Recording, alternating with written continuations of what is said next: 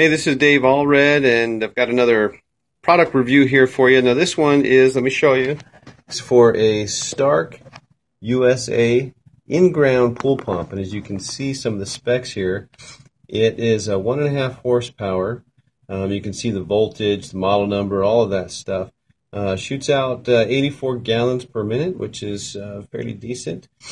I actually haven't been able to test this one out yet. My pool is winterized, and we don't use our pool in the winter, obviously.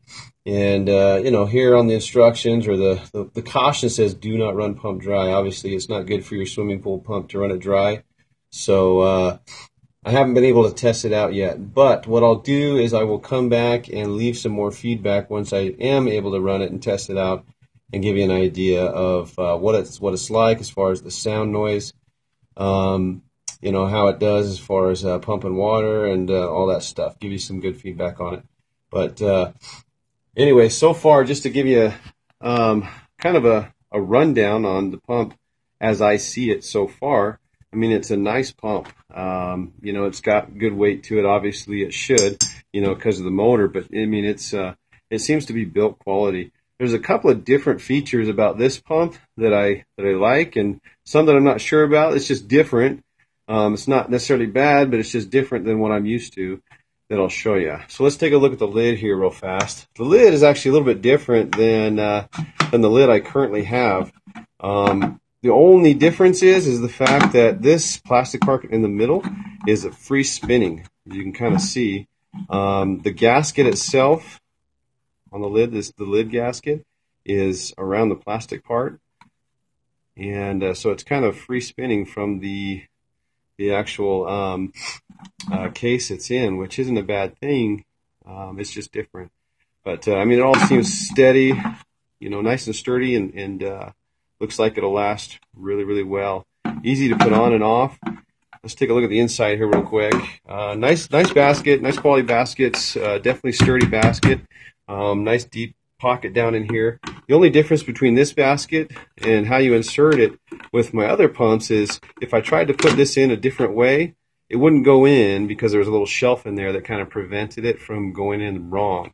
In the event that you put it in the wrong way, the water's trying to come in here and filter, and it's all just kind of getting plugged up right here in the very beginning.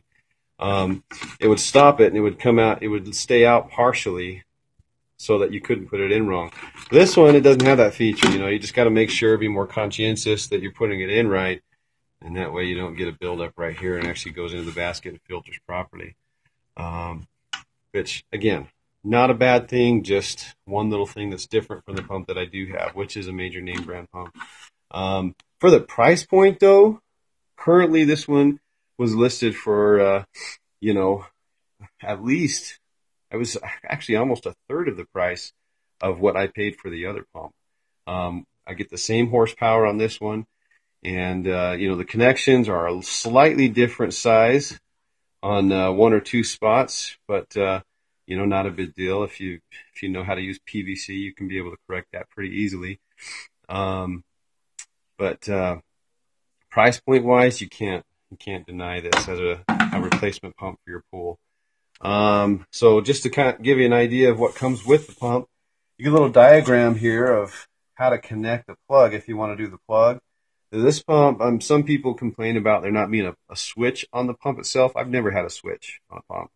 I've always had to hardwire it to a switch if that's what I wanted to do. But here it gives you a diagram of what to do. Gives you two different diagrams. You also get a handy little user manual here for some of the specs and how to wire it and all that stuff. Let me just show you an idea. I actually unscrewed these already for you, so I can just show you. There's the spot right in there, if my camera will focus, right in here of the diagram. And you can kind of see the different posts in here and compare them to the diagram. But it's pretty simple to set up, not that difficult at all. Even if you're not an electrician, you can do this. Pretty simple stuff. Just make sure that, of course, your breaker is turned off before you do wire anything, hardwire anything. All right, so that's pretty much it. So what I plan on doing, since it is wintertime, my pool's winterized, I have not had a chance to run this pump. I've gotten feedback from other places that I've read that say it's a very quiet, nice pump, works perfectly, has been working for a long time. So what I'll do is I'm going to come back here and on Amazon, and I'm going to leave my review a year from now, or actually this summer, and give you an idea of what it's like as far as running and how it operates. But so far so good. I really like the pump. And just one thing I forgot to mention is a little plug here for drainage, for winterizing and that sort of thing. But great pump. Looking forward to using it. I did receive it in exchange for my unbiased opinion, which is what you just saw in the video. And if you have any questions or comments, please leave those below. And I'll see you in about a couple months here. When it's right now, it's in January, so 3-4 months, and I'll leave a little bit more review on this awesome little pump.